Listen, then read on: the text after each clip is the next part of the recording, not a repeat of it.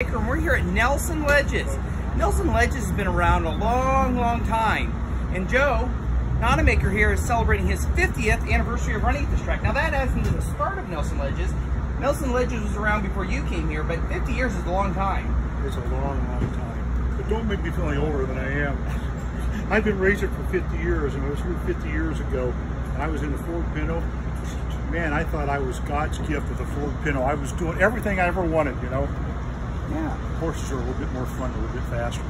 Now I think you ran the Scirocco here, and then you also ran the Rabbit here.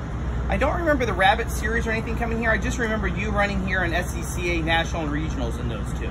I don't think the Rabbit Series ever ran here, but we ran the 24 hours, longest day, in our Rabbit for about the first 2 or 3 years. Then we moved on to run Datsuns for Datsun, not Nissan.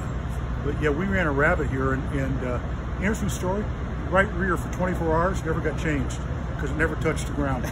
This track is so fast, it's so much right-handers that would just roll up one, so it never touched the ground. So that really tells you what this track's like. It's really fast track.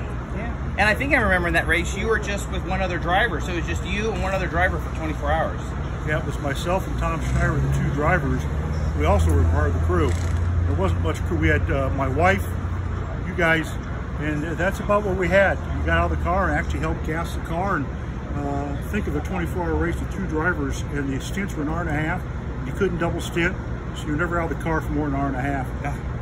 And you know, there's been so much going on with this track over the years, and you know, there was a period of time where people thought this track might just close. You know, the track surface was getting kind of bad. They built Pittsburgh just down the road, so people were questioning it wouldn't survive. But I think, you know, being here this weekend, it's as strong as it ever's been. This is the best this track's ever been.